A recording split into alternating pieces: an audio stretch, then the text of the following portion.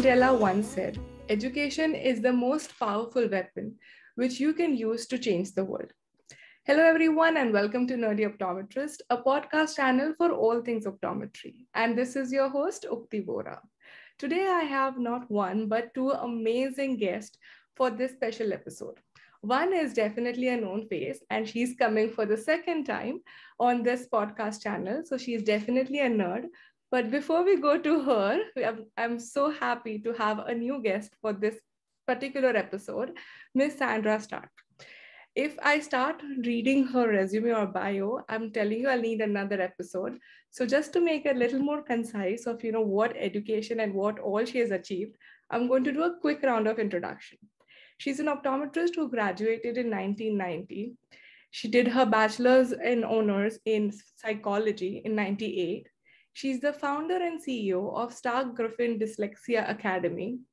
In 2015, she was the CEO and founder of Study Buddy, which is an assistive technology providing new and revolutionary software for South African learners. She's hosted from 2015 to 2019 the SGDA conference on dyslexia in Cape Town and Johannesburg. She developed a new day for dyslexia memory game. In 2017, she did not author one, but three books, which were on topic of dyslexia, dyscalculia, and dysgraphia. She completed her master's in 2022. Her motto is, "My devotion is to optometry and my ultimate passion is dyslexia." I don't know how you have time to do all of this. I know I've missed a couple of things, but we're going to discuss it in the episode. So with that, a very warm welcome, Sandra, and it is amazing to learn so much about you. Thank you so much. I do appreciate the opportunity to speak on my passion. Awesome, awesome. And Marietjie, my dear friend, I can definitely tell her that because we've been in touch for almost 2 years now. Virtually, we'll meet soon. But to give her introduction as well, she has done amazing work. As we all know, she's an optometrist from South Africa. She's passionate about holistic vision health with a special interest in ocular surface disease and pathology, specialty contact lens, and dry eye management. She's an author of VisionTrist Practical Guide to Anterior Segment Conditions book. She's a speaker at several national and international conferences online as well as offline. She's also a developer of GuruMed, an international learning platform that brings practical eye training for everyone. And I had a privilege to work on a course with her for that platform. And not to mention, there's another surprise element that we're going to be discussing that's coming up in this episode, which she's added to her bag of all the accomplished that she's doing so much. So with that, a very warm welcome, Marietjie. It's a pleasure to have you back on Nerdy Optometrist. Thank you, Ukti. It's always fun, and I'm looking forward to having some more fun together. So before we start the episode, I would like to do a huge shout out to two of the sponsors for this episode. Nano Dropper, which is first of its kind eye drop bottle adapter that reduces medication waste and saves eye care professionals and patients money. Nano Dropper easily twists to most multi-use bottles, reducing the drop size by about 70% and creating the ideal size of drop for the eye to be absorbed. It makes it more sustainable as well as it makes it more affordable for everyone. So with that, I would also like to thank Eye and Ear, our second sponsor, who are creating a collaborative program of hearing solutions, specially designed for eye care practitioners. As an eye doctor, you can now screen your patients, create awareness, and also treat them for mild to moderate hearing losses, just like giving out readers. This will significantly help you generate more revenue as well as help your patients in an entirely new way. A new vision in hearing care can begin with. And with that, let's get started. So Sandra, I would like to start with you. I would want to jump into my favorite question is I want to go really, really back and understand how did your journey in optometry started? Was this an accident or was it something you had always aspired to do? Well, I guess the fact that I've been in practice since 1990, it's always bugged me, the fact that I see children in the optometric chair that really are smart. You understand that they do do well at school. They're supposed to do well at school, and yet they are failing subjects and they are failing grades. It always puzzled me that these children seem to have normal intelligence and sometimes even above normal intelligence, and yet they don't cope at school. And it was in 2008 when I actually did the Certificate of Advanced Studies in Pediatric and Binocular Vision, that was presented, by the Boston College of Optometry in Johannesburg, and we had international speakers. It was a wonderful course. But it was then that I realized that, all the tests that are imported for our South African children to measure whether they have learning disabilities are all standardized for the UK market and for the United States. And that's when I decided to co-author and work together with late Professor John Griffin from the United States. And that's when we developed the Afrikaans and the English dyslexia assessments. And from there, it just evolved, and it's become my passion. So I also wanted to know, okay, so this was your passion when you started taking your advanced course, but how did you enter into optometry? Was that planned or was it an accident?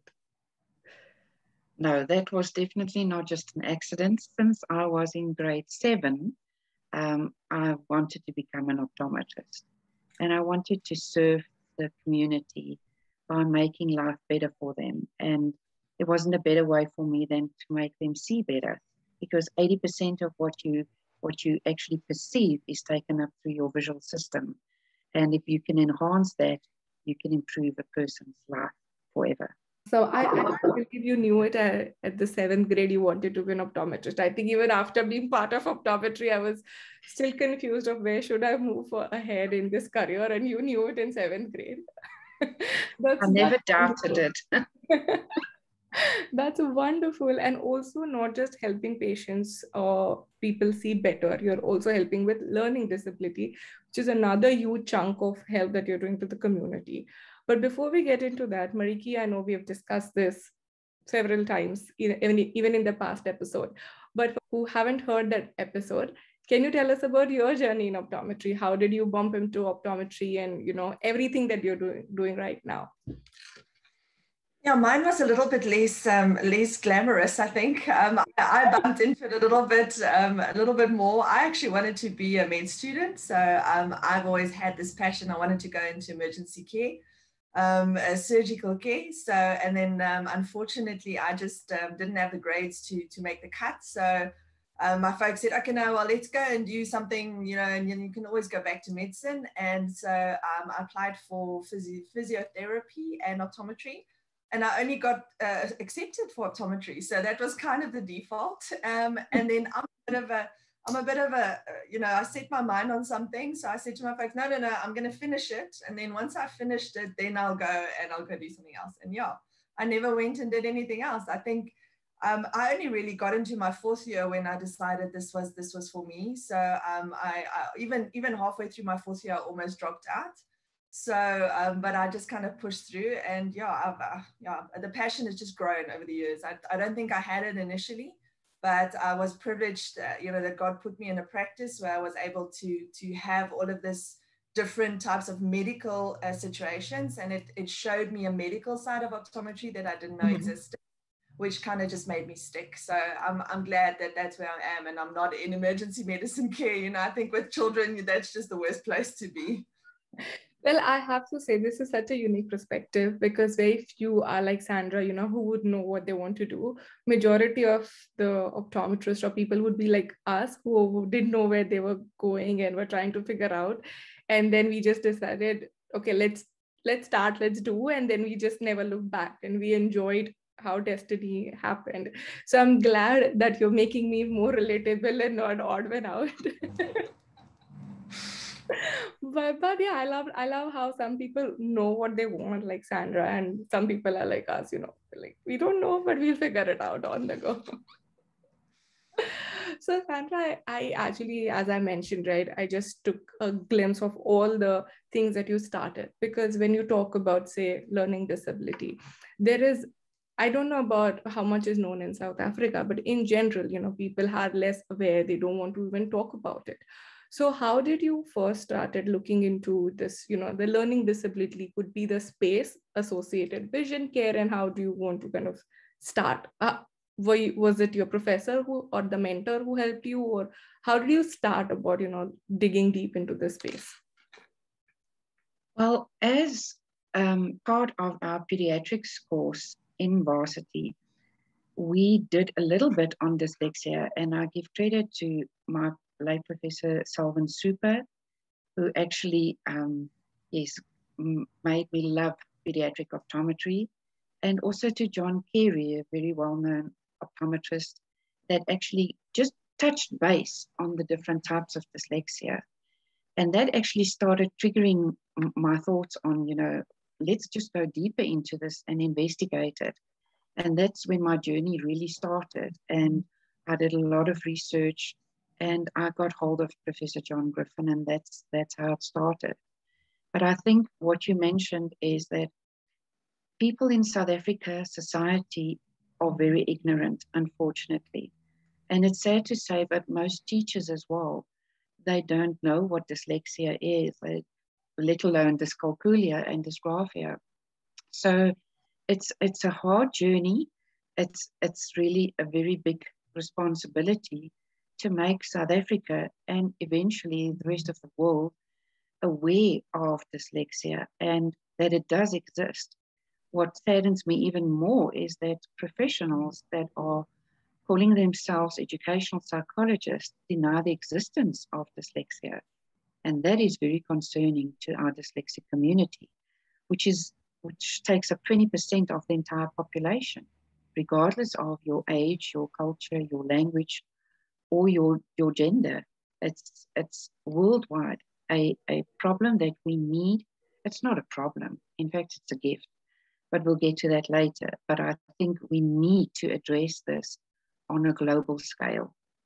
Absolutely. And it is funny when, I and Marietjie were talking about what you do and, doing this episode.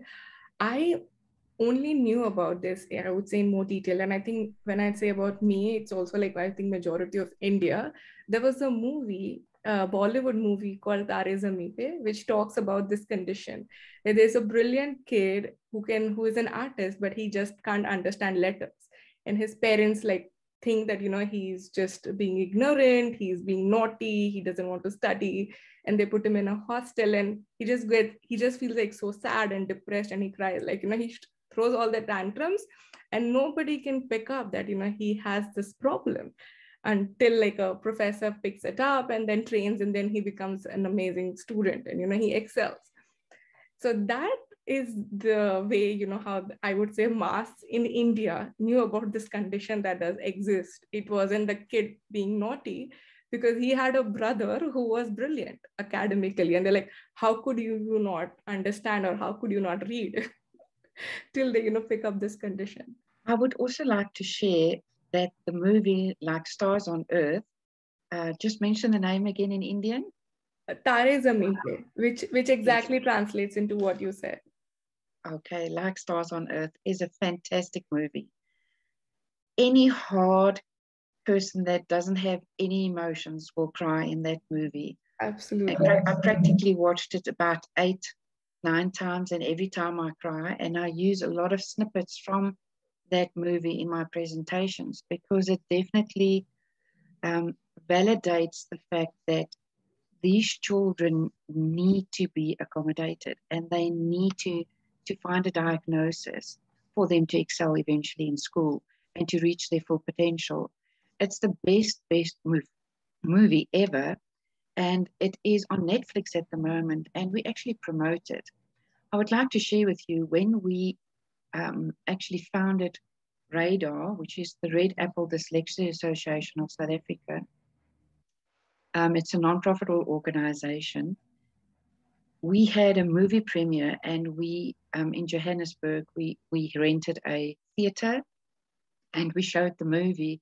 But when we had this movie premiere, we invited the director of inclusion education of the Department of Basic Education. And he attended, but he said to me that he will only stay for the pizzas, which we had, And then he had to go because, unfortunately, he had to prepare for a symposium in Cape Town the following week. And as we went into the theatre and we had like lucky draws and special prizes for some of the members in the audience, he stayed, and I didn't know that he was still in the audience. And we started watching the movie. After the movie, everybody went out. Nobody wanted to greet me because their eyes were red and they were all crying. Fortunately, we gave them some goodie bags with lots of tissues in it. And as I entered into the foyer, I saw, but yes, Dr. Moses Similani standing still. And I said to him, I thought you'd gone home. You had to do some preparations. And he said to me, you know what, Sandra, when I started watching that movie, I couldn't stop. And I feel that every teacher in this country needs to see that movie. And that's the way I feel about everybody in the whole world needs to see that movie, like Stars on Earth, because little Ishan battled so much, having a little brother, a bigger brother that excelled in school, and he was the creative and daydreaming little boy. And then his teacher absolutely lifted him up out of that black hole that he was confined to because of his dyslexia. It's the best movie, and the message out there is every child is special. Absolutely. I had no idea that, this movie had so much impact on, in your entire effort. The minute I see dyslexia, that's the only movie that I know, or like, how everybody started talking about this problem. So it definitely has a huge impact. And yes, I highly recommend everyone to watch it for sure. Another movie that is doing the rounds now on Netflix is Rescued by Ruby, which is also a true life story of a dyslexic police officer in the United States. Please watch that movie as well. Awesome. All movie lovers, you all know which movie to watch next. So see, on Nerdy Optometrist, we don't only talk about nerdy things, but we also talk about movies to watch.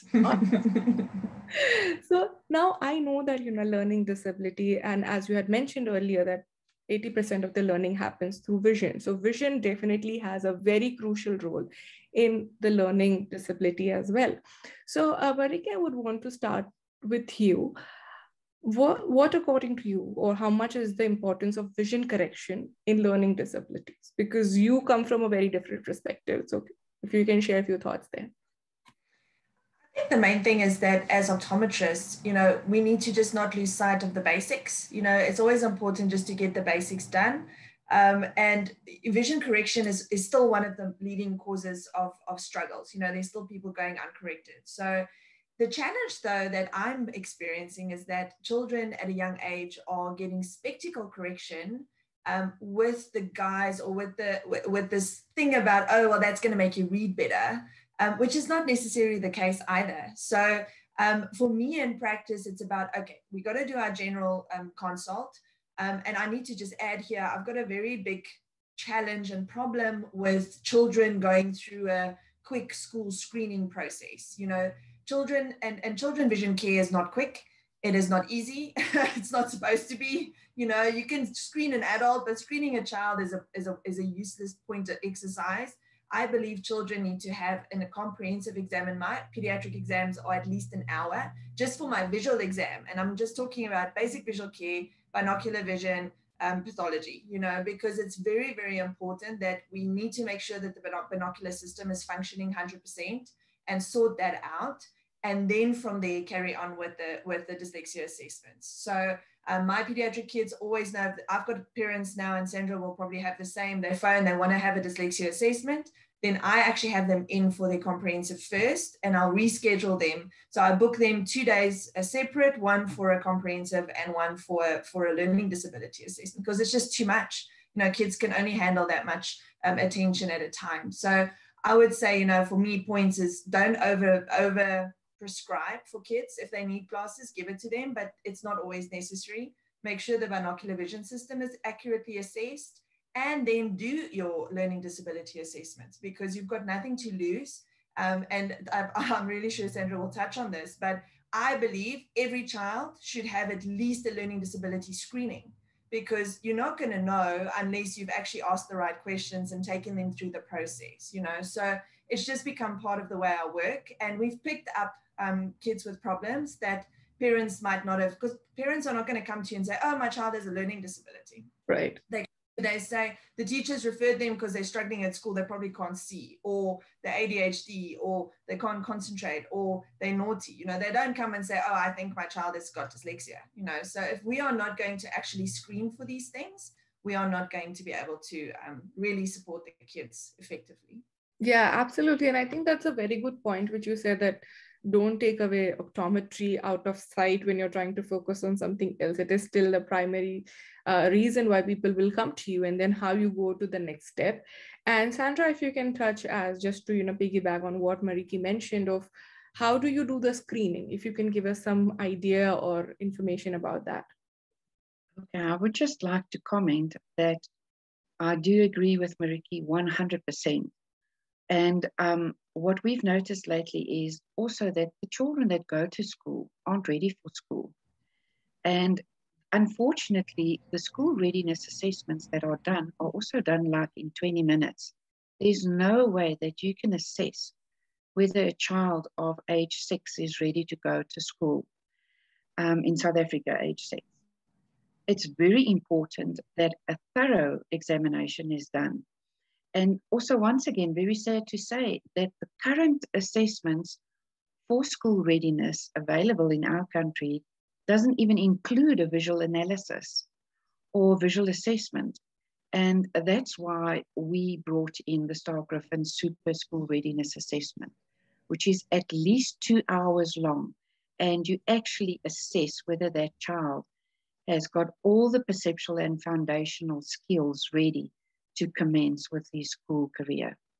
And I would just like to add on the dyslexia part, us as optometrists, often people ask me, but you're an optometrist, besides the fact that I've got my psychology degree as well.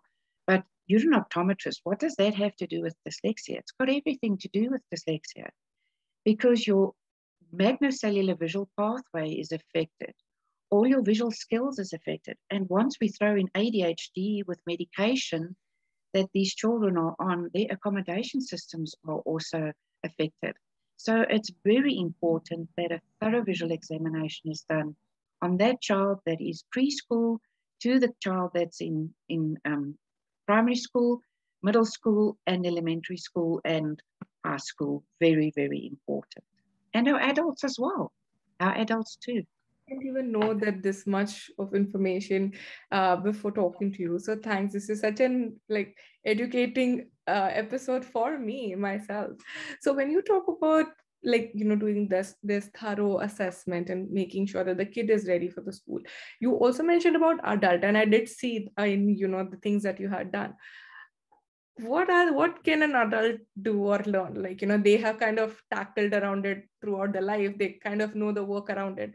How do you do, or how do you address this problem for adults? The fact that 80% of school leaving individuals are not diagnosed, these dyslexic individuals aren't diagnosed, leaves unfortunately a window for them to be very unhappy in their working environment. So in the workplace, it's very important to firstly identify the dyslexic in the company, and then for that person to have a proper diagnosis done. Because obviously you will find yourself in situations where these people are appointed in administrative positions, and that's the last place you need them to be. We have had several referrals from companies, and even including mines, where we find that the young apprentices are trained and they do exceptionally well in the practical element of the exams, and yet they can't write the exams. So those individuals need a thorough examination and a diagnosis done to actually afford them to do oral examinations, for example, for them to qualify in their trade that they are busy doing. So it's very important for adults to be diagnosed and placed in the correct position, because you can absolutely build your business by appointing the dyslexic adult in the right place. They have got unbelievable talents, and they are an asset to your company, because they are outside of the box thinkers, and they see things we will never ever see being normal readers. I think this is a wonderful insight which you shared, that irrespective of the age, it is important for everyone to get screened if they're struggling with anything which you might be able to get away, say, for a few years, or maybe say 10, 15, 20 years of your life. But it's better to get help and like get treatment, or find solutions, versus feeling miserable. So whether it's a kid, whether it's a family member, whether it's someone in the office, it is always better to kind of try and review or help them, instead of seeing people feeling miserable. And one thing which you mentioned is amazing, that okay, they might need a little help in doing one thing, maybe writing, or with numbers, but they might be excellent in practical solutions or finding ways around it. So we need to see the strengths and not the weaknesses of any individual that is out there. Another thing I'd like to add is that just recently, in the past 2 weeks, Richard Branson from Made by Dyslexia also introduced the trait on LinkedIn to mention that you are a dyslexic thinker. And that is an asset on your CV as well, because I don't know if you're aware of this, but the FBI of the UK, which is Scotland Yard, if they recruit for new personnel on their staff, they actually advertise for dyslexic people, because they see things that we don't see. Their perception is totally different. And being an optometrist, I can use the analogy of actually thinking of someone that is completely colorblind, that sees in shades of, that sees only white, gray, and black. Right. That is the ideal person to send to war, because they will see the camouflage in the field like no one else. And this is exactly the principle that dyslexics are recruited for, because they see things and cues and clues that we don't see, because they think different than we do. I think this is wonderful that you mentioned, and especially in an optometry reference of seeing how colorblind people can see colors in a very different way, but they can functionally do everything that you and I can do, right? So I think this is fantastic example for us to know and be aware of. So I think this is fantastic learning for me. But as you mentioned, that there's lack of awareness, there are struggles that are out there. So if you had to point out any major roadblocks in the learnings, or during your journey, I will start with Marietjie, because you have started incorporating the screening in your practice. So from a clinical standpoint, what has been your major roadblocks? I think the main thing is the fact that there's this incredible, I don't know how to call it, but there's this ownership of dyslexia and dyslexia diagnosis and treatment in the medical space. And to a certain extent, I understand that. But as I feel in optometry, optometry in terms of pathological care, we've had the same struggling to have increased scope of practice so that we can have better pathological skills and be able to prescribe. Dyslexia is the same. We're trying to break boundaries where there are more access points for these children to actually go to, because we are limiting access points to specific individuals. And I know in my environment in South Africa, I think I know 3 or 4 or 5 educational psychologists in the whole country that can actually maybe do this, and I'm sitting with a school of children of which probably 30% of those children are dyslexic, and at least 80% of those are financially incapable of traveling, so we're sitting with the same situation. Pathological care, we have this ground level group of patients that are not getting the medical care because the people who are in the right position are not allowed to be educated to actually manage them.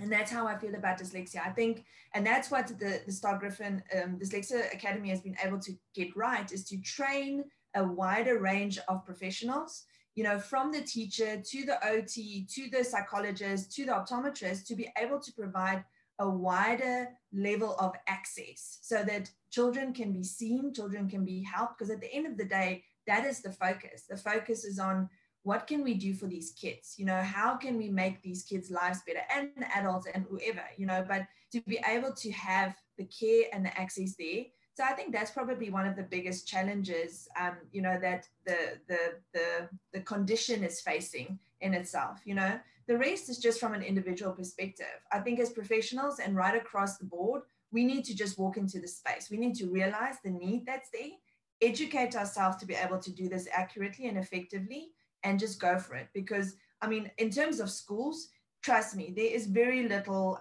resistance at school level, because a lot of the schools realize they're sitting with children that are struggling and they don't know what to do about these kids, And the moment they have a professional walk in and say, okay, listen, I've got a solution, let me help you, they are very, very happy to have you walk into that space. I've got all of my schools in my environment on board, and they are, I've gone and done talks, and we'll probably do some more to get the teachers educated. So we are not getting resistance from schools, and we are definitely not getting resistance from parents. Parents are so excited about this because at least there's some form of solution for them. So I think the biggest problem is at the professional level. We need to just reshift the way we think so that we can, just get to these kids, and as many as possible, as soon as possible. I think this is wonderful. And what you mentioned is, to look at the bigger picture than, fighting for smaller things. I think that's the bigger message. And I feel, I really appreciate what Sandra has done with the Academy, that we need people to kind of look into, not just say whether it's dyslexia or whether it's vision care. We want screening or the access at ground level. It should not just be at the highest tier that, everyone needs to go into that four walls of an office and be able to pay a certain fee. Only then you can start with any screening or diagnosis. Having a big human force, because there is a shortage of staff anyways in healthcare overall. So this is a very nice way of looking into it, a bigger picture, and training as many people as possible. It could go from, say, screening through teachers, and then the professionals can come in. But I think that's a great point that you mentioned. Sandra, would you like to add anything in terms of major roadblocks, because you're doing so much? Yes, I would like to add what Marietjie said is very important. It has taken us 11 years to actually endorse and approve and list our assessments at the Health Professions Council of South Africa. And that not only includes our psychologists, but our optometrists, our occupational therapists, our audiologists, and speech therapists. Why? Because you learn to read not only just through your eyes, but through your ears as well. Mm-hmm. And what is very important here is to note that dyslexia is a neurological condition, and so is dyscalculia and dysgraphia. And as a professional, if you don't understand the physiology and the anatomy of the human brain working together with the rest of the body, you will not be able to understand how dyslexia works and how the dyslexic brain, dyscalculic and dysgraphic brain differ from the normal reader brain. It's very important. Ignorance needs to be eliminated. People need to be made aware that if your child is dyslexic, they aren't stupid. And that stigma needs to disappear, and very soon as well. It's the above board thinkers and the absolutely critical thinkers and beyond what you and I can think. Those are the people that are changing the world, and they all are dyslexic.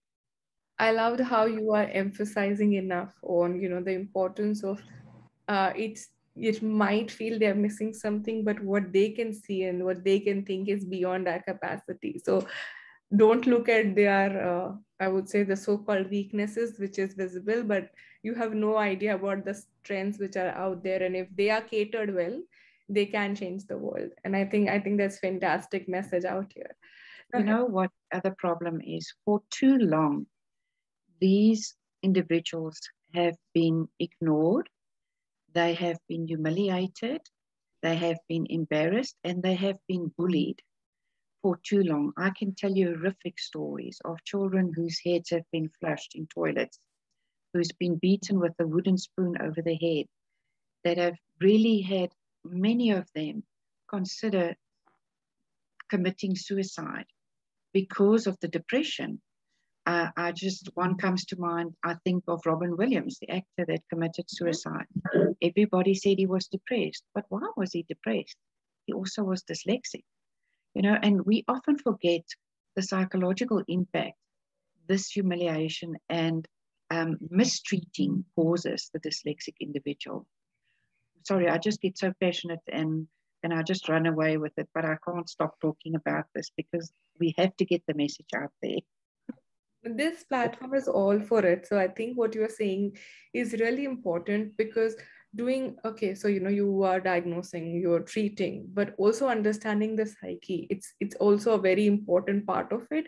Maybe you can't help anyone, but the least you can do is make sure that you're mindful of these people, you're making sure that they are not getting depressed. Maybe you're not able to provide them screening or help that might not be available around you, but can you support them? Can you tell them something like this exists? Make sure you protect them in case if there's any bullying or if someone is feeling depressed. I think all this is really important, and mental health and psychology is getting a lot of attention these days, thanks to social media, I would say, which has brought a lot of attention to all these things that do exist, which we have definitely ignored for years. And it is good, and I'm really happy that we're talking about it on this platform. Now, talking about technology, which has been part of the every space in healthcare, and I'm so excited to know that there is this huge collaboration happening with both of you, and I would want you all to talk more about it and tell me how technology is going to change this space. So who would want to talk more about it? Who would want to start? Marietjie, I think Sandra will have me speak about it. Go ahead, Marietjie. Tell us about this collaboration that's happening. Okay, so yeah, we're very excited. So I became part of a company called Visionware X, or Vision Solutions RX. It's probably about 18 months ago we started with this project.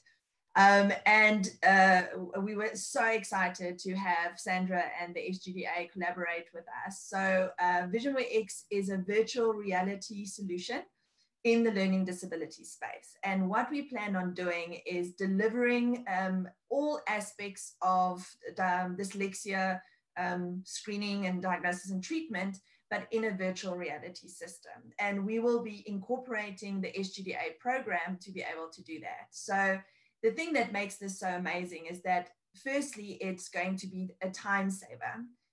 The system itself is going to be very user-friendly, and I think kids, and especially this generation coming now, is going to absolutely love it, to be able to go into a virtual system and be both diagnosed and trained in that virtual environment.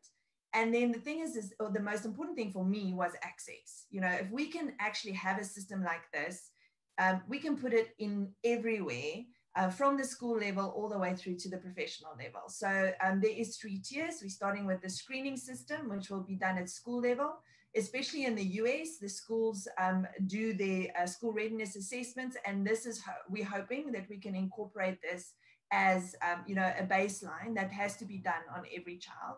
And it's one virtual reality system that gets placed in a school, and the school can literally screen every single child that comes into that school for a learning disability. And then from there, there'll be tiers into the optometry and into the psychology space, which will then be diagnostic. And then hopefully sometime next year, we'll start working on the training or the therapy side. And that, I mean, that's going to be epic, because we're going to be gamifying it. We've got these new coined phrases, VRify and gamify. I mean, we've just made the words now, so I'm going to have them put in the dictionary. So gamify dyslexia therapy, I think, is just going to change the world, because for a parent, myself, I don't have the time to drive around after my kids and getting them everywhere. And these children really need the therapy as well. And then so the parent can access the virtual system, and they have a subscription to the software, and they'll just be able to do their training from home, but it's monitored from the professional level. So yeah, we are exceptionally excited about this, and we are so blessed, that Sandra decided to join us and to be giving us her clinical and her professional input, and her program, to be able to use this program in the system. I really think, we're going to change the world. So I'm really excited about it. This is super exciting. Just for me to understand a little more. So when we are talking about VR, it is definitely very exciting. So will this software work on any VR set? Is it going to be a global initiative, or is it going to start with South Africa and then you're going to open up to the other countries? How is it going to be? So it's obviously going to be as wide as possible, but for now, and I'll bring it back a little bit, we are going into clinical trials towards the latter end of this year, Q4 probably. We are very much in the middle of development, and clinical trials will probably be mainly focused in South Africa, just because me and Sandra are both here, and it's just easier to manage it from here. But we are planning definitely to do some trials in the US as well. So Visionware X is a US-based company. And we have some contacts with some of the universities. So I work with SUNY, and then the University of Michigan decided that they'll probably be involved as well. So we're going to have a few universities in the US side that's going to clinical trial at the same time as we will actually be doing it on this side. So by the early next year, we will have a working version of this software that will be able to go to market. But in terms of sales, we definitely want to go as big as possible. This is not a country-driven initiative. This is a worldwide solution. This is something that every country needs. As it progresses, we'll definitely also look at different languages. Sandra's already been able to put this in different languages already. So this is going to be something that we'll do as we move into different countries. We'll probably be able to do that as well. But the point is, as many places, as many people, as quickly as possible. This is amazing. Sandra, this is such an exciting time for you, especially because you're doing something for 11 years and now it's getting gamified, and the virtual reality and technology coming in this space. Tell us more about your excitement, and how do you see the future of this dyslexia and the treatment and the screening? Well, I soon realized, Ukti, that you have to shape up or ship out. And technologically, I was very strained.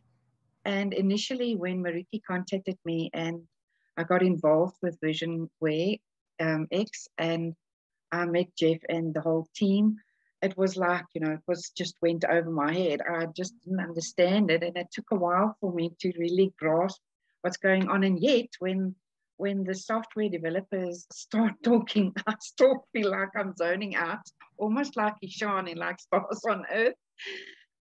Because I think I'm probably the oldest on the team, myself and Marius, my partner. So, but my child is 18 years old, and they understand this, and they are even more excited about this. And I was just realizing, that kids today, you have to think ahead of, what the world is going to evolve into. What's the latest technology that they are involved in? We are still watching TV. Kids are on their phones all the time. They're on their iPads and their tablets. This is the route and the way that life is going. And we better get in, or otherwise we're going to stay behind. But I'm very excited to have the proper diagnostic component worked and implemented in this VR system. And it gives me great joy to confirm that I think we are going to change the world and the diagnostic way of treating dyslexic individuals. And I'm very happy to say that we believe that the clinical trials in the US will take off with a storm. I am super excited. Anytime there is technology and eye care, it is something that always catches my attention. And I love that space and how it's exploding. And adding dyslexia to it, I think, is It's fantastic because as you guys explained throughout the episode, the importance and the lack of awareness and how much work needs to be done. I think this is a fantastic way ahead. Thank you both of you for collaborating and working on this amazing idea. I'm really looking forward to see where this is going. What are the clinical trials? I'm sure we're going to do more such episodes talking about what is happening in this space.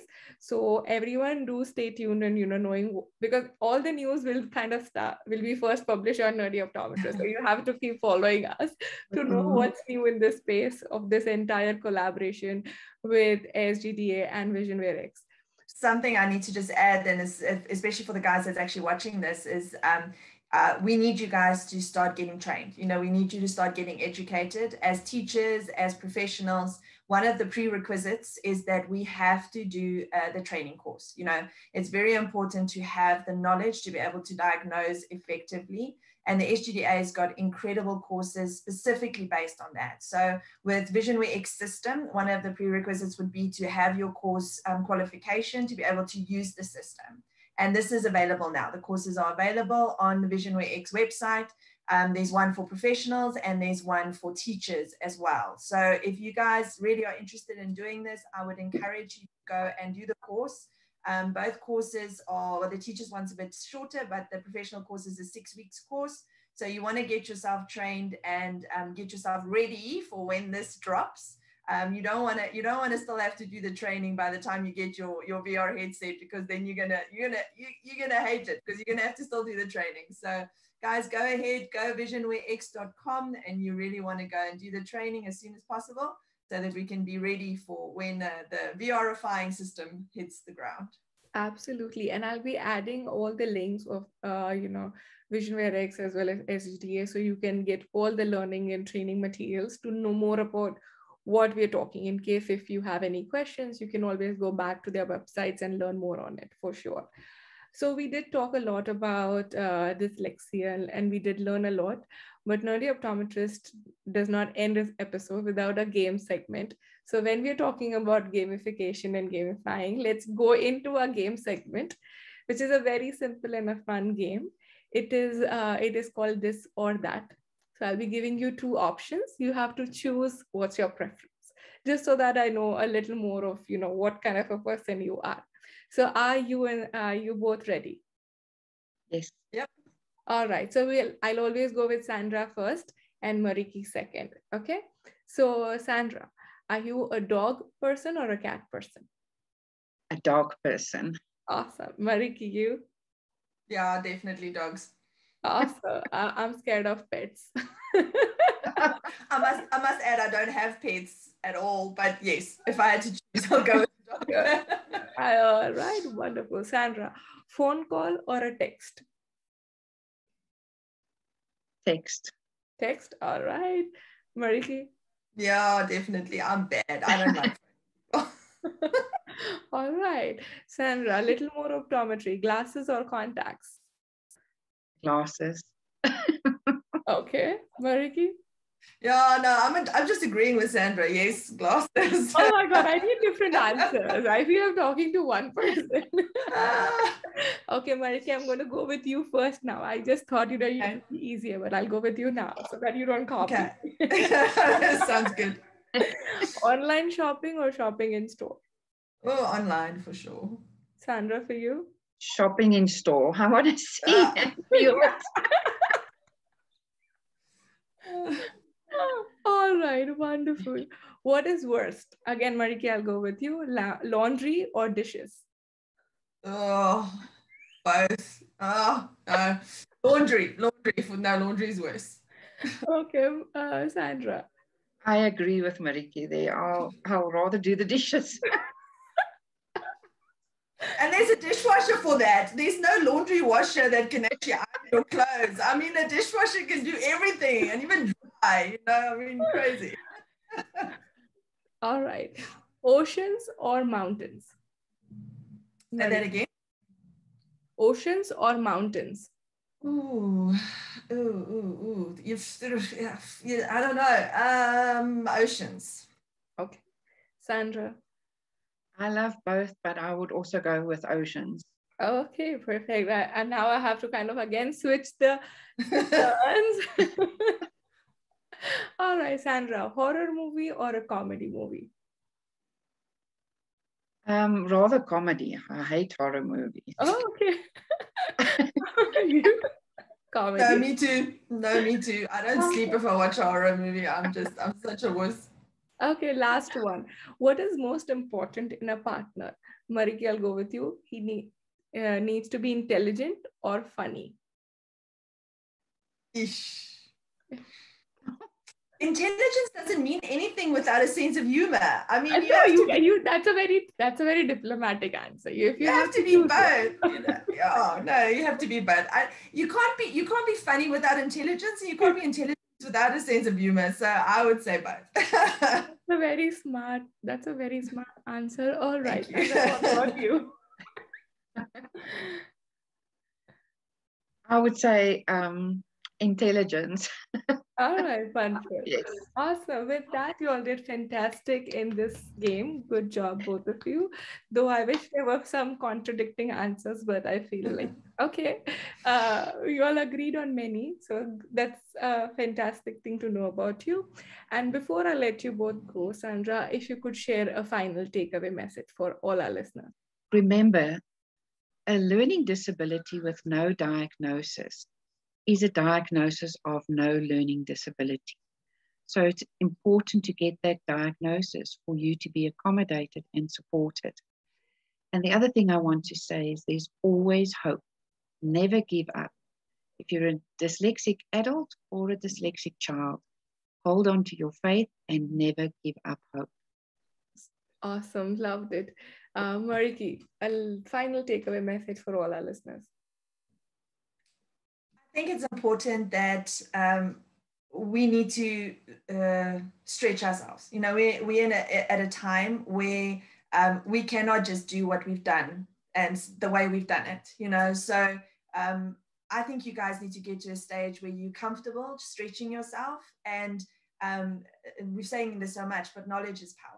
And gain the knowledge, gain the experience, stretch yourself into spaces you haven't been. And that's the only way we can really be great. And yeah, that we can change lives. Awesome. So thank you once again, both of you, for all your time and all the learnings. There was a lot that I learned today, and I definitely will be dropping all the links of everything that we've discussed in the description. A huge shout out and thank you to both the sponsors, Ioneer and Nano Dropper, for supporting this episode. We really appreciate the support for, making this such an amazing episode for all of us. And do check out their websites and the links, and make sure you take the course and you're ready for the next generation of VR solutions for dyslexia. Thank you so much, both of you, for your time. Really appreciate it. Thank you.